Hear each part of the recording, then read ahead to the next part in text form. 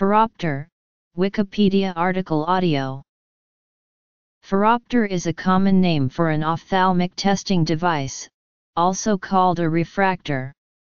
It is commonly used by eye care professionals during an eye examination, and contains different lenses used for refraction of the eye during sight testing, to measure an individual's refractive error and determine his or her eyeglass prescription.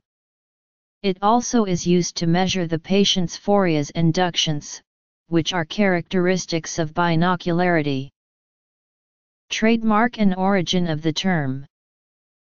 Typically, the patient sits behind the phoropter, and looks through it at an eye chart placed at optical infinity, then at near for individuals needing reading glasses. The eye care professional then changes lenses and other settings, while asking the patient for subjective feedback on which settings gave the best vision. Sometimes the habitual glasses RX or an automated refractor is used to provide initial settings for the phoropter, and sometimes a retinoscope is used through the phoropter to measure the vision without the patient having to speak, which is useful for babies and people who don't speak the language of the practitioner. Phoropters can also measure heterophoreas, accommodative amplitudes, accommodative leads/lags, accommodative posture, horizontal and vertical vergences, and more. History. The major components of the phoropter are the battery of spherical and cylindrical lenses, auxiliary devices such as Maddox rods, filtered lenses, prisms, and the JCC used for astigmatism measurement. The prismatic lenses are used to analyze binocular vision and treat orthoptic problems. Shigan/Wolf/genophthalmic/Schuron/Brew. From the measurements taken, the specialist will write an eyeglass prescription that contains at least 3 numerical specifications for each eye: sphere, cylinder, and axis, as well as pupillary distance. In 1909, Nathan Shigan of New York City invented a monocular optometer with a range of +0.25 to +6.00 diopters, consisting of a mechanism where a disc of low-powered lenses advanced a second disc of higher-power lenses automatically with each rotation, as in a modern phoropter. There is no evidence this was ever manufactured, but in 1915 he filed for a patent for a binocular version of this same optometer, and called it the skioptometer, so named for its usefulness in doing skioscopy. This was manufactured by WMF Reimold of Philadelphia. It included a Stevens phorometer for measuring phoreas, and a disc of auxiliary spherical lenses on the back, giving it a range of -12.00 to +12.00. To extend the range, there were clips on the front of each eye hole for the insertion of handheld sphere or cylinder trial lenses, with the mechanism to rotate the axis with the thumb. It weighed 2 pounds 3 ounces. Around 1916 Michael Wolff, also of New York City, bought him out and added his own invention, an innovative battery of cylinder lenses, ranging from -0.25 to -2.00, to the device, as well as Risley prisms for each eye. Maddox rods were optional. It weighed 3 pounds 13 ounces. Around 1924 the patents and rights were transferred to General Optical Company of Mount Vernon, New York, which had been making a much larger, heavier, and more solidly encased instrument, called the genophthalmic refractor, since around 1920, using Wolff's 1917 patent number, and with a user's manual dated 1921. This instrument had a range of +17.75 to 22.50, and up to -3.75 cylinder, Maddox rods, Risley prisms, and a Stevens phorometer. It weighed 7 pounds 5 ounces, and unlike all earlier devices of this kind, it hung from a horizontal mounting bar instead of being supported from the bottom. Like the Wolf, it had no jacks and cross cylinders at first, so a separate handheld one was required. Late models of the genophthalmic were fitted with JCCs. General Optical sold out to Churon Optical of Geneva, New York in 1927, which sold the refractor until the late 1930s. A refined and improved version of the genophthalmic refractor was manufactured in London starting around 1932, and sold in the UK by S.R. Stearman, S. Pulsar and Son Limited, and others, as the British Refracting Unit. Also in 1909, Henry Dezeng got a patent for what looks remarkably like a modern Phoropter, but the patent illustrations look nothing like the manufactured product, which was introduced around 1915, the Dezeng Phoroptometer Model 570.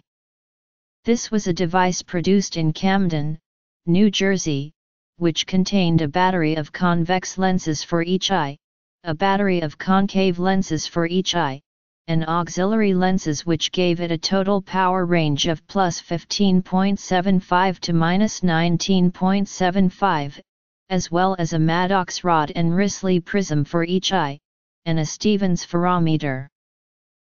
There were no cylindrical lenses, so testing for astigmatism required the use of manual trial lenses, for which there were rotating holders on the front of each eye hole, and there were stationary ones on the backs as well.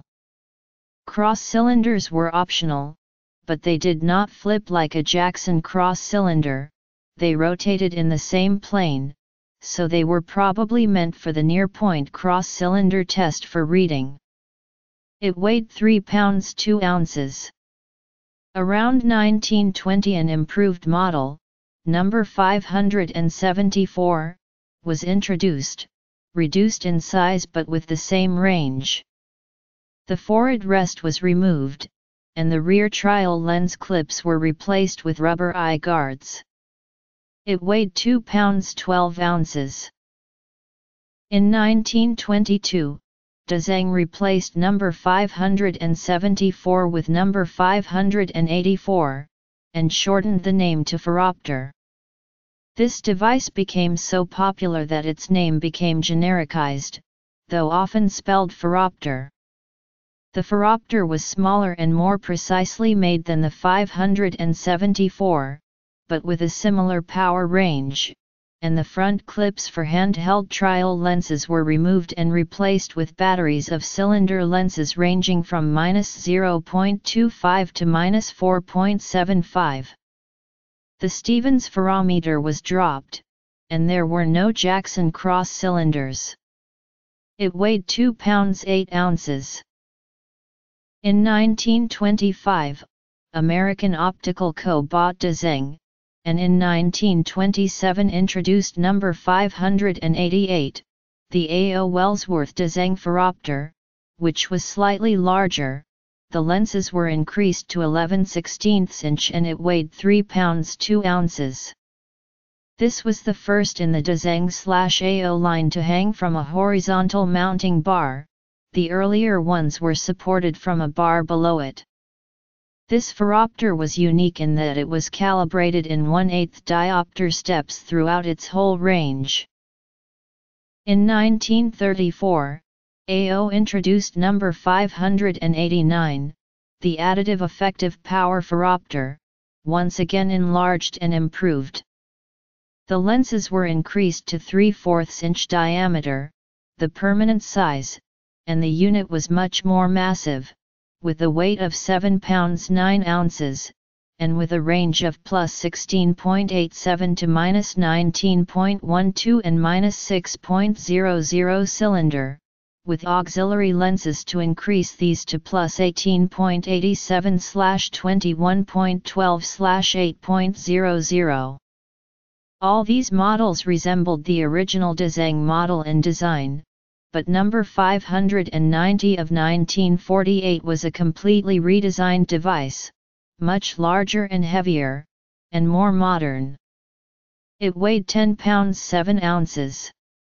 This was followed by another complete redesign in 1956, the RX Master, which became the prototype of all modern Phoropters, and was updated to the Ultramatic RX Master in 1967, which is the current model. AO sold their Phoropter division to Reichert in 1982, who still makes the Ultramatic. In the early 20th century, ophthalmologists A.S. Green, L.D. Green, and M.I. Green, of San Francisco, CA, designed an optometer, which they developed slowly over many years. Drs. Green teamed up with inventor Clyde L. Hunsaker of San Francisco, who applied for a patent on October 25, 1926. The title of their invention was simply an optometrist instrument, and the text described it as an optometer. Patent 1,804,690 was granted to the Greens and Hunsaker in 1931, and sold to Bosch and Lomb, who had them redesign it. BNL trademarked it as Green's refractor and introduced it in 1934. It was far more advanced than the competition in many ways. The power could be read right off the dial without having to do mental calculations. The range was far higher, from plus 19.75 to minus 28.00, and with cylinders up to minus 7.50. The battery of cylinders was much more intuitive and easy to use, and it was the first to have Jackson cross cylinders affixed. It weighed 13 pounds 1 ounce. The Green's refractor soon became the gold standard among eye care professionals. It helped put the Wolf/Genophthalmic/Schuron line out of the market and forced AO to completely redesign their Phoropter from scratch, not once, but twice. The Green's refractor remained unchanged for over 4 decades, but sales slipped when AO introduced the Ultramatic RX Master with its revolutionary yoked JCC in 1967, and production of the Green's refractor finally ended in the late 1970s.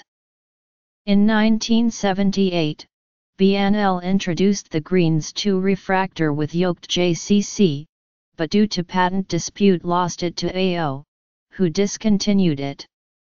As for the original Green's refractor, in spite of the fact that production stopped decades ago, many are still being used today, as they are virtually indestructible, and have a devoted rank of optometrists who swear by them.